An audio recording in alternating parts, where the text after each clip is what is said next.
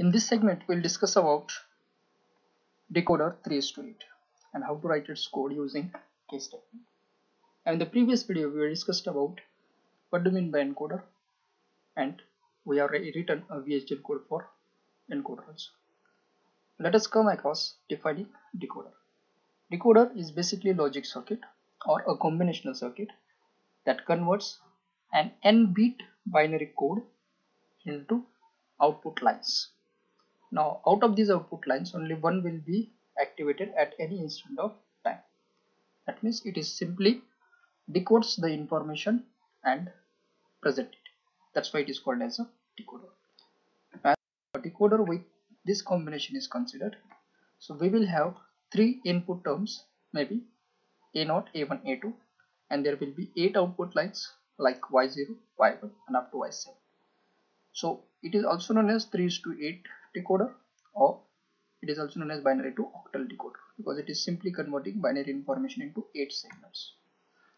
Now coming back to its truth table representations, we will have 3 input lines A2, A1, A0 and a 7 output line combination like this.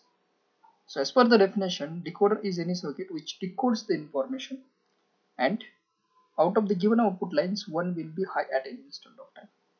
So the first term is considered where we have the information as 0, 0, 0.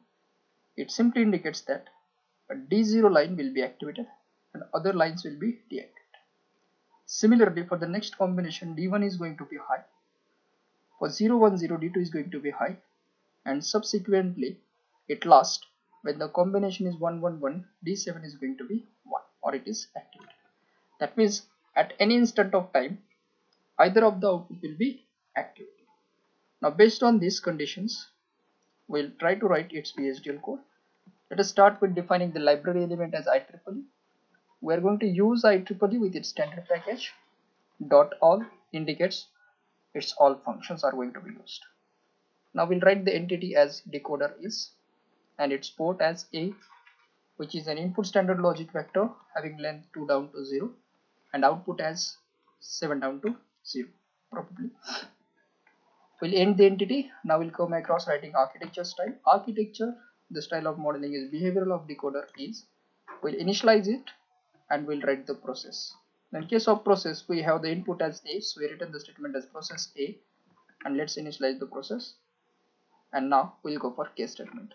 So here the case A is, that means for all combinations of A, the output is going to be selected. First combination is when A is 0, 0, 0.